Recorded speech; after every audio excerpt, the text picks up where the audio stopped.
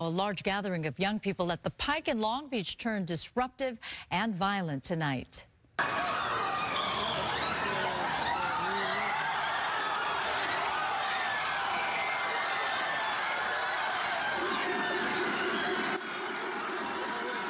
Around 5:30, as you can see, a woman and a girl were captured on video throwing punches at that popular Long Beach entertainment and shopping complex. Police officers stepped in and arrested both parties.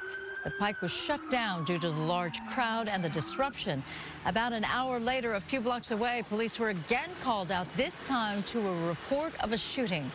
A young man was found with a gunshot wound and taken to the hospital. Police are still looking for a suspect. There will be an increased patrol presence in the area overnight.